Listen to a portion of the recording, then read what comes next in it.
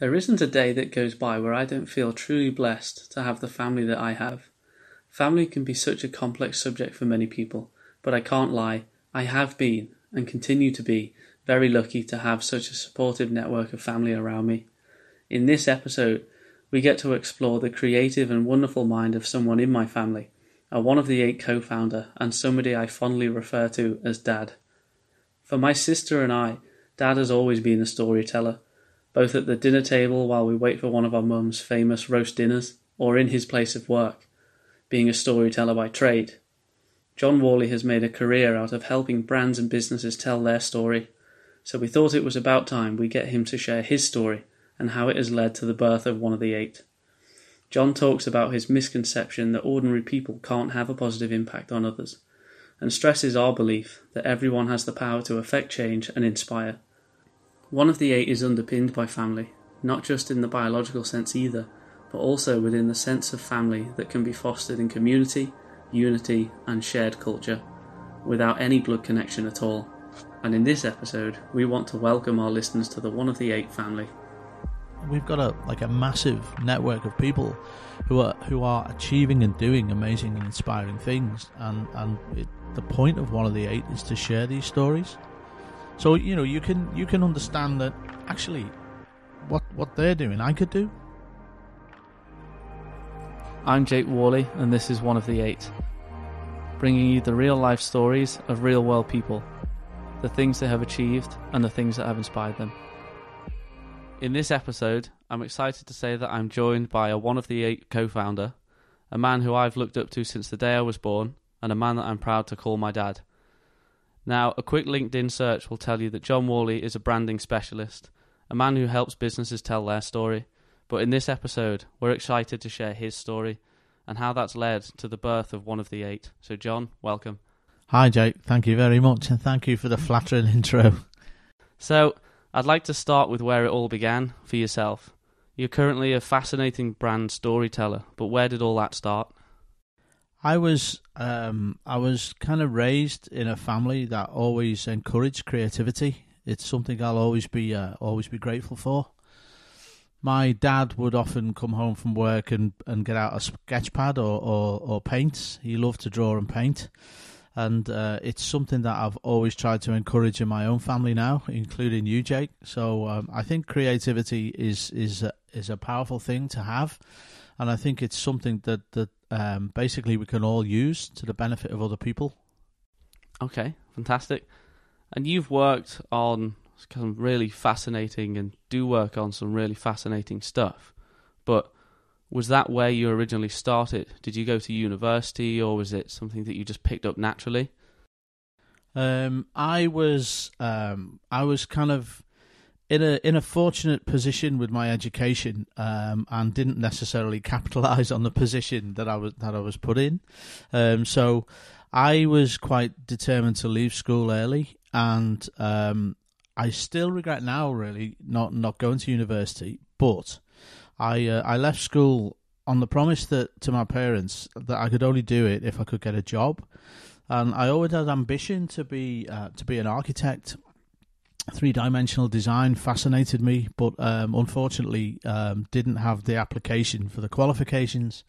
So I took the two-dimensional route, and I was lucky enough to be given a graphic design apprenticeship with an agency. Okay. And do you think, for anyone listening, obviously in today's age, a lot of people go to university. It's kind of the thing you're told to do, that schools tell you to do.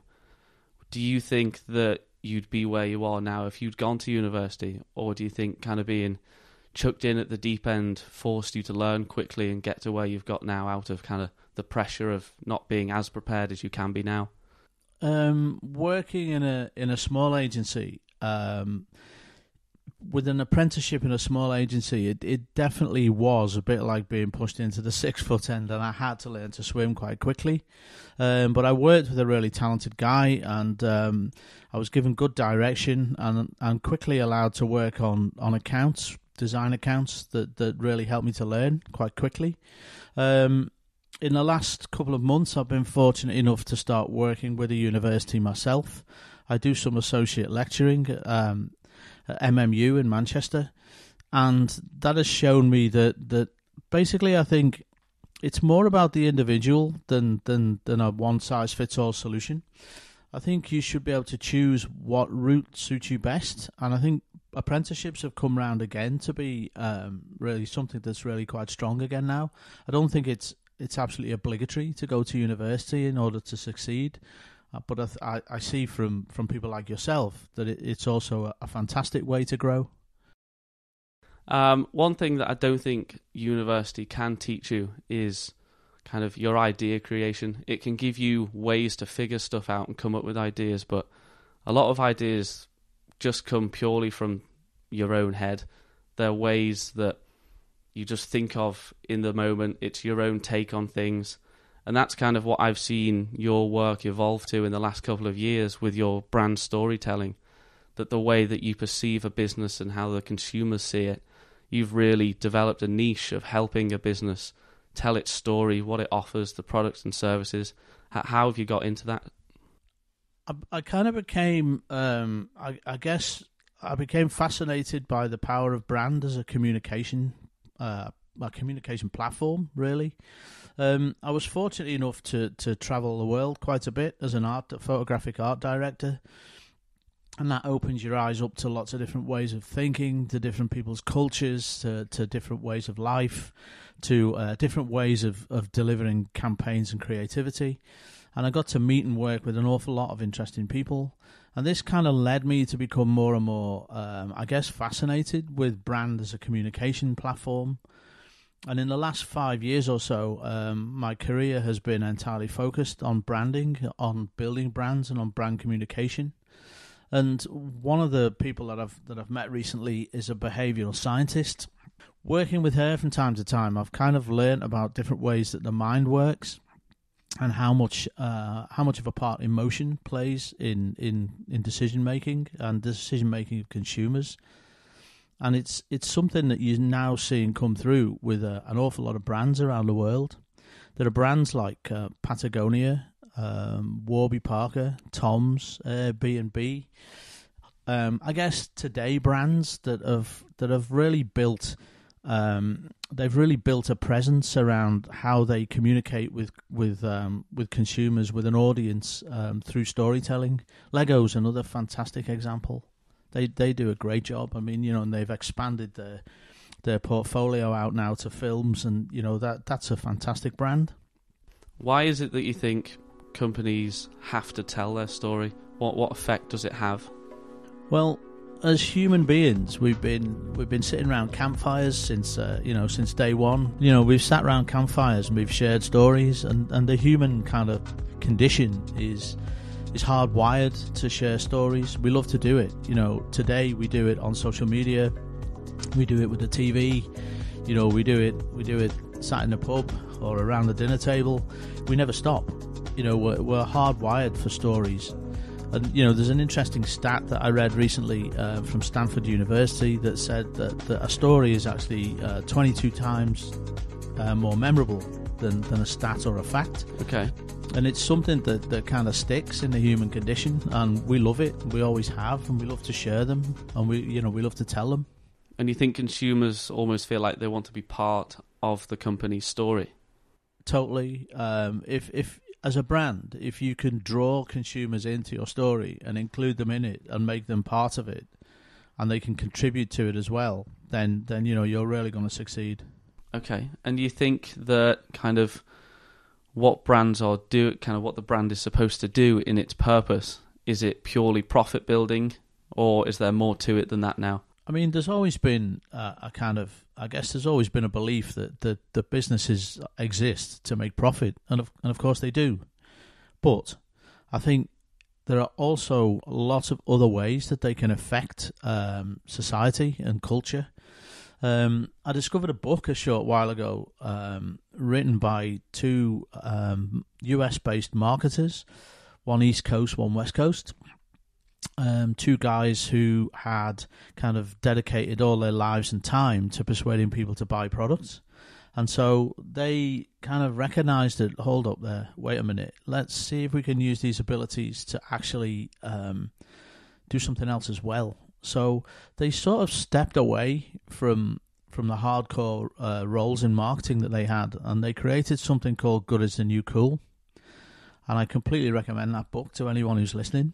Written by Afdel Aziz and Bobby Jones. And they basically got into brands who are actually doing something about giving back at the same time as existing and making money. There's absolutely nothing wrong with a business wanting to drive profit and make money. That's all good. But if they can do something worthwhile and give back to the community and society at the same time, then wow, that's so much better. I think there's quite a hard balance to make, isn't there, for a business between we want to have an impact and we want to help, but we can't do that unless we make money.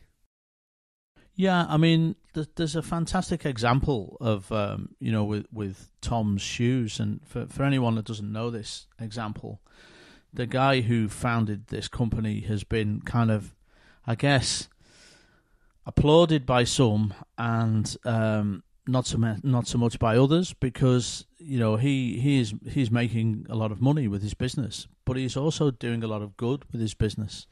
And there's this kind of, I guess, juxtaposition between somebody who is trying to do good in the world but also making a lot of money. And there's been a belief that you can't really do both. Well, of course you can. Not just can, but should. I've been fortunate enough recently to work with a company, and this was in football, and the brand that I work with is part of a group that operates a philosophy called company karma. And what's that about? Company karma means that they won't, this group of companies, I think there are 120 brands in the group, but this group of companies will not take on anything that drives business unless it has some company karma. In other words, unless it delivers something back into society or the community. So every single aspect of their business has a giving back or a doing good aspect to it. So it's playing quite a bit on human nature and more of the consumer's emotional side, that they're kind of not just their purchase behavior, but also who they are as people. Absolutely, because brands actually are one of the biggest ways that reflect who we are as people. The brands we wear, the brands we drive, the brands we eat, the brands we watch. All of these things are things that we surround ourselves with because they reflect us, or we believe they do. So we like things that actually tell our story, tell something about us. There's a fantastic quote by a neuroscientist called Antonio Damasio, and his quote is much used, and I've used it so many times in presentations. I can't lie, but it is a fantastically powerful quote, and it says that he says that we are not thinking machines that feel, we are feeling machines that think. And the kind of subtext to that quote is that 95% of our decision-making processes are emotional. They're not driven by what we think is simple cognitive behavior. They're driven by emotion, and emotion connects directly into the stories that are told by brands and the behaviors. I've had a really eye-opening experience on a recent project with football, and that has been to understand the scale and the magnitude of the water scarcity problem that we have going on the planet.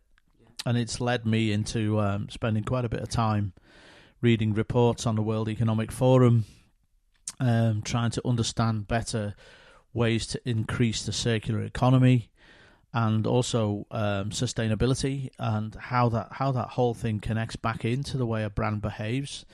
I attended a seminar recently and saw a guy explain how he is working on a project where every single piece of clothing should be designed in a stage where it can be retro-engineered back to being fibre or back to being thread. So it begins a process where I guess recycling is designed in from the beginning. And it's fascinating to see that people are actually starting to think and behave in that way. because, we have to. So clearly from listening to kind of the stuff you work on and the people you work with, coming up with creative and impactful ideas is where your kind of skills and passions lie. So that leads me on to my next big question. I'd love to hear, where did the idea of One of the Eight come from? The idea is I guess it came from a couple of places really, and one is that I think there's a massive misconception that ordinary people like you and I, we just spend the day just doing the day to day, and we're kind of, I guess, we're not impacting the world, we're not impacting culture, we're not impacting other people's behaviour, we're just cracking on and doing what we do. Go to work, pay the bills, walk the dog, eat dinner, watch the football, and do this, eat, sleep, repeat. And I think that is a misconception, because I think each and every one of us are living a life where we can affect other people and we can inspire other people. And I think if you look at social media, I mean, I'm not one of the older generation who thinks, okay, I don't like social media. I love it. I use it. I'm active on Instagram, Twitter, LinkedIn. I love social media. It's a very, very good form of communication. It's a powerful communication tool. But I do think it is full of an awful lot of nonsense as well. I mean, you can't deny that really. And it's full of content that makes people actually think, well, actually, is social media really a good thing? Well, of course it is. I mean, if you look at any form of communication, conversation, the telephone, you have a conversation on your mobile phone, you can fill that with rubbish, or you can make it meaningful. And I think One of the Eight is an idea born from actually delivering something that's meaningful and worthwhile through the internet, through podcasts and through social media, and actually delivering stories of real world people. Celebrities, there's nothing wrong with reading about celebrities and finding out what celebrities do. It's fine. But we don't want to do that all the time. Sometimes we want to find out about people like ourselves and actually be amazed and surprised and inspired by what everyday people are actually doing in their lives, because, God knows there's some amazing things being done. There's so much good stuff happening, and there are so many people doing amazing things, and a lot of these people are just like you and me. They're people who've got everyday jobs. They're people who go home, walk the dog, eat dinner, watch the football. They're those kind of people. They're not people who are on, £1 million yachts or driving Lamborghinis. They're just normal people like you and I, and they're actually doing incredible things. And One of the Eight has been kind of, I guess, one of its main reasons for existing is to actually let people hear and share some of these stories. And because of the network of people that we know, we're able to do this with people from all across the globe, and that opens up an even more fascinating dialogue. So we can actually find out what people are doing in India, in Costa Rica, in Poland, in Montreal, in Glasgow, in Liverpool. We've got a massive network of people who are achieving and doing amazing and inspiring things, and the point of One of the Eight is to share these stories. So you can understand that actually what they're doing I could do. It makes aspiring and achieving things a little bit more relatable when they're not your Kardashians or these people that your Floyd Mayweathers that are all cars, money. This is the ultimate American dream type life. When they're coming from day to day real life people, I guess listeners are a little bit more kind of, okay, I could do that too. Yeah, I mean, even in a couple of the episodes that we've recorded so far, you listen to something that somebody says and thinks, oh, wait a minute, I could do that. Or why don't I do that? Or, I know someone else who could do that. And it's incredible really that there are so many things that you could take from these stories that make you believe actually I could achieve all kinds of things that I didn't really imagine I ever could. So as the idea, the brand and the community is starting to grow, One of the Eight as a name, always sparks quite curious conversation with anyone who sees or hears it. Can you tell us a little bit more about the name? One of the 8 it refers to 8 billion because there are 8 billion people on the planet. And, you know, we are all part of those 8 billion people. We're all part of something bigger, something greater. And each and every one of us, you know, we're all born the same. We all start from the same, literally from the same point, no matter how much money, no matter what country, no matter where we come from, no matter what our background is. There's a point at which we all begin, and we're all part of those 8 billion people. And I think there are so many of those people that have great stories to tell that aren't rich, aren't famous, aren't celebrities, aren't sportsmen, aren't musicians. They're just the people that they're real world people with real world stories. And these are the people that we want to hear from on here. I think when you see celebrities and, you know, you look in the films and the sports stars, and I mean, I'm guilty of it myself sometimes. If you see a famous person, you get starstruck. But I think one of the 8 really is, you know, its goal is to, as you've just said, highlight the fact that if you step back, we're all the same human beings, all running around on the same planet. Exactly. I mean, that you couldn't have put it better. That's exactly. I had a really interesting experience. It was earlier this year where I was driving home in the commuter traffic, and I was on a road that's always really busy, and it's one of those roads where it takes you 4 or 5 times to get through the traffic lights, and there's a hospital on one side of the road and shops on the other, and during the queuing process of trying to get to the traffic lights, I noticed what looked like a bundle of rags, half on the pavement, half in the road. And I was watching people kind of walking towards it, thinking, why doesn't someone kind of push all that out of the way?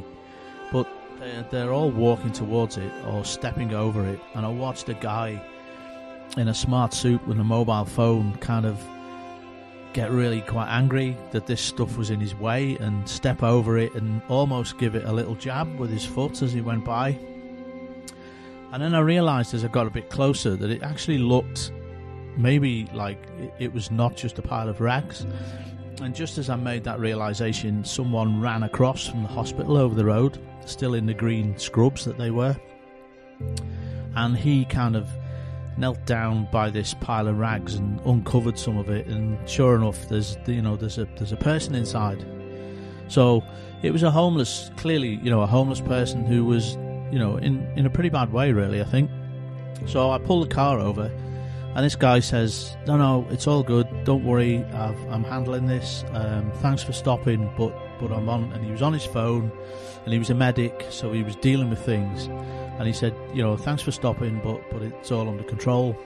And then just as I was about to pull away, he said to me, you know what, mate? He said, this is not a bundle of rags. This is someone. So at One of the 8, we're quite geeky about startups and the idea of creating something tangible from an idea. But we also, you know, it's the possibility that a successful business has the power to do good as well, as we touched on earlier. How does One of the 8 give back? Okay, so, you know, just relating to that story with the bundle of rags that turned out to be a person, then, you know, if we think about that for a minute, then I kind of looked at that, and the guy said to me, you know, this is someone here. I just thought, yeah, you know, he's just one of, you know, we're the same. He came from the same start point as I did. You know, he was born onto the planet, and, you know, how's he ended up where he is, and how have I ended up where I am? And, you know, I'm interested to know the stories of both. And so I just think that then gives you an opportunity to recognize people who are perhaps a bit less fortunate, or, you know, have turned left when they maybe should have turned right. And you look at these people and think, okay, let's see if we can't help them out. And so the point of the giving back aspect of One of the 8 is I guess it's threefold really. Firstly, it gives you an opportunity to share the stories of you know, real world people. So right there is an opportunity to listen, to share, and to learn. The second one is that everyone that features in an episode is asked to actually give something that inspires others. So what has inspired them? A book, a movie, music, a film, an event, an individual. So if they give that for that source of inspiration to one of the 8, then other people can use it too. And the third aspect is that, we will have apparel available with the brand, and that apparel will trigger a donation to people in need. So it'll mean that every time anyone buys a T-shirt, for example, then we give something that helps a homeless person keep warm and dry. So it's a kind of I make no apologies. It's an idea borrowed from the brand I talked about earlier, Tom's, who actually give a pair of shoes to needy communities every time someone buys a pair of their shoes. And the idea is great, and we're doing the same. So if someone buys a One of the 8 T-shirt, then we make a donation to people who look after homeless people. We give them something to keep the cold out and to keep the rain off. I just want to touch on the apparel side of One of the 8. When you wear a T-shirt and it has a company's name or a company's logo, it represents something, it means something to you, it's part of who you are. When someone wears One of the 8 clothing, what is it that you want to see and feel? Part of One of the 8 is that there will be apparel available, and the classic T-shirt and who knows, sweatshirt. But then the point of wearing a One of the 8 T-shirt is not that we want to see, hey, look, there's our brand on somebody. If we see someone walking down the street wearing a One of the 8 T-shirt, then the point of that is that we'll know that they wanted to become part of the movement. They've wanted to share stories. They wanted to inspire. So it's about becoming part of the movement. And, we all know that anyone that's watched one of my favourite films, Forrest Gump, and you see the point at which he runs through a puddle and turns a plain T-shirt into a smiley face T-shirt, the power of a message on a T-shirt. And I think, as I've just mentioned, the power of this is to say, okay, there's another person that's become part of our movement, that's shared a story, that's been inspired. So the apparel will develop and it will change as One of the 8 develops and grows itself. But the message and the purpose will never change. So whether it's worn on your head, whether it's worn on your chest, the message and the purpose will always be the same. It'll be about being part of a movement. It'll be about inspiring other people. And it'll also be about triggering something that gives back to people less fortunate. So we had a different Christmas experience this year in that we had a little opportunity with a shop that was unfortunately closing down not far from where I live in London. And it's an outdoors store that sells, all of your hiking, your climbing, your skiing gear. And they had lots of sleeping bags that were at a price where we kind of felt like, we can do something with these. So we took the sleeping bags and some clothing that we had to the homeless centre. And, it was clear to see there were some people going through some really tough times there. But this centre's fantastic. The people there are completely selfless, giving people that, just really look to try and get the people that go there back on their feet again and in a position where they're ready to start enjoying life. Why is it that One of the 8 looks to support the homeless in particular? I think that it partly goes back to my my little story of of the pile of rags at the side of the road, which was a real cold shower for me. It was a massively eye-opening experience, but it also goes back to the fact that I think as a culture, it's a little bit too easy to judge, and I think none of us really know the complete stories of people who are sleeping on the streets, and they're as wide and varied as everyone else's stories, and no one really chooses to be in adverse circumstances. No one puts themselves in those kind of situations by choice. And I think one of the things that's always struck me is, living in a country where we see more than our fair share of rain and dodgy weather, and it's cold, and you look at people who are huddled in a doorway, and I watched a guy. I watched a guy one day walking down the road holding a sleeping bag over his head in a pouring rain. So the sleeping bag was soaking, he was soaking, and I was just thinking, okay, where's he going to end up now? Where everything is soaked with rain, it's freezing cold. And I just think that, it doesn't take an awful lot to actually make a small difference, and it is only a small difference because, the problem is a big one. And I'm not saying for 1 minute that, that we have answers to this, but I do think, you can make small differences. And I think, referring back to sport, I think British cycling talked about incremental gain, and I think incremental gain is something that we can all consider, because if you make one tiny little bit of difference, then lots of tiny differences add up to a slightly bigger difference, and so on and so forth. And I think this is one of the things that actually, when you look at people who are sleeping in a doorway, or in these unfortunate situations, again, I go back, they're one of the 8. They're part of the bigger picture. They're exactly the same as you or I. So, what's the ambition of one of the 8? The best way to say that is one of the words we've used in the description of it, and that is, we've described it as a movement, and I think that's a good choice of word. So basically, one of the 8 wants to become a movement of people who want to share stories, who want to let other people know what they've done, what they've achieved, who are real world people like you and I, who are doing incredible things, and the things that they are doing can inspire other people. Their philosophies can inspire other people. Events and life-changing aspects of their stories can affect other people. They can enrich people's lives. They can help people to move forward. And on a very basic level, they're pretty entertaining to listen to too. So the ambition is to grow this and have more and more and more stories available for people to listen to, and more people from around the world contributing to one of the 8, contributing to the movement. So you'll be able to read interviews, you'll be able to read stories, you'll be able to listen to podcasts, and you'll be able to kind of get an experience that's inspiring and uplifting.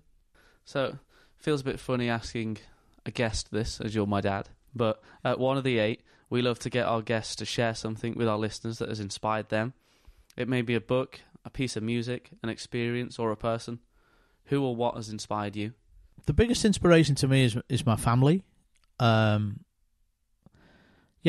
I would say that's the biggest inspiration in my life. But then, looking at it from a professional point of view, back in the day when I thought I knew it all, and I was struggling for ideas, I worked with a really well-known creative director, and that creative director kind of said to me, okay, when you're stuck for ideas, or when you're stuck for a way forward, or you're stuck for a creative route, he said, one of the best things you can do is read a book, listen to a piece of music, or watch a movie, and have your mind set in the space of the idea that you're searching for while you do that, and the ideas will come. And it's a fantastic piece of advice, not just for anyone in the creative industry, but for anyone who's looking for inspiration or ideas. They come from elsewhere. Again, referring to one of the 8, sometimes they'll come from a story you listen to on one of the 8. So with that in mind, I guess I could go on at great length. As a big reader, there are so many books I'd love to recommend, and as a music fan with a really eclectic taste, I could recommend all kinds of things. I'm definitely not going to go there with film, because whatever day it is, if someone asks me what my favourite film is, it changes. But a book I would recommend is the one I mentioned earlier, which is Good is the New Cool, and you'll find a link to the book on the site. Also, a great book that I recommend anyone to read is one called Tribes. Tribes is written by an American marketer called Seth Godin, and that book is extremely inspirational, and it's also it's beautifully explained in the most simplistic terms, and it's a very quick read, but it's a really, really worthwhile read. In terms of music, in the last kind of 12 to 18 months, I've had, I guess, a couple of different genres of music that have inspired really good ideas. And one is completely unexpected for me, really, because I'm not necessarily a classical music fan. But there's a guy called Ludovico Einaudi, whose work we've used to inspire a number of projects, including one in global travel. And listening to that guy, if you listen to his music and it doesn't conjure up pictures and ideas, then I don't know what will. And I guess another one is a DJ that I'm listening to a lot of at the moment, who is to me the soundtrack of One of the Eight. His music feels and exists in the same headspace as One of the Eight, and he's a DJ called Tebra. That's Tebra. And again, we'll put a link to his music on the ONEOFTHE8.com. Thank you, Dad, for sharing your fascinating experiences and take and kind of vision for what we're doing here at One of the Eight. It's been great to have you on. It's a pleasure. As you can probably tell, I'm a nervous interviewee, but it's been great to talk about One of the Eight, and especially great to talk about it with you. There are almost 8 billion people on our planet, and John Whalley is one of the 8. You can find links to the things that have inspired John and discover more about the birth of One of the 8 online at ONEOFTHE8.com. Everyone has a story to share. Everyone has something to give. Everyone can inspire. One of the 8 is a movement of real-world people from across the globe, sharing real-life stories, inspiring others, enriching lives, and giving something back. I am, you are, everyone is one of the 8. Now streaming on Spotify, Apple Podcast, Google Play, or wherever you listen to your podcasts. Be sure to subscribe so you never miss an episode. Join the movement at ONEOFTHE8.com.